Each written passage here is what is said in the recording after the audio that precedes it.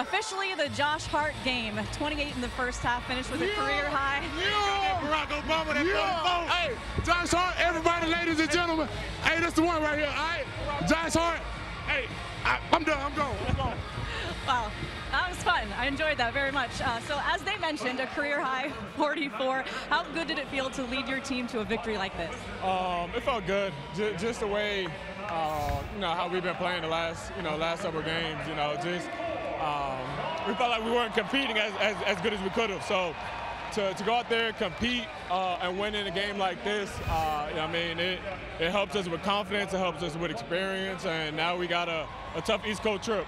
You were hitting threes, you were driving. We showed your bucket chart at one time. It was a thing of beauty. How did you get the looks you wanted? Chauncey put me in a good position in terms of, getting me downhill and getting me open looks. Then after that, it was just great reads. We were running just regular pistol 5. We're doing a great job in terms of reads, handoffs. When guys were flying at me, me just making the right play and then trusting those guys, and they came and made the right play themselves. So when you have myself having the game like I did, but then you have everyone else making the right play, putting the ball in the basket and doing those kind of things, it's tough to just to put emphasis on one person.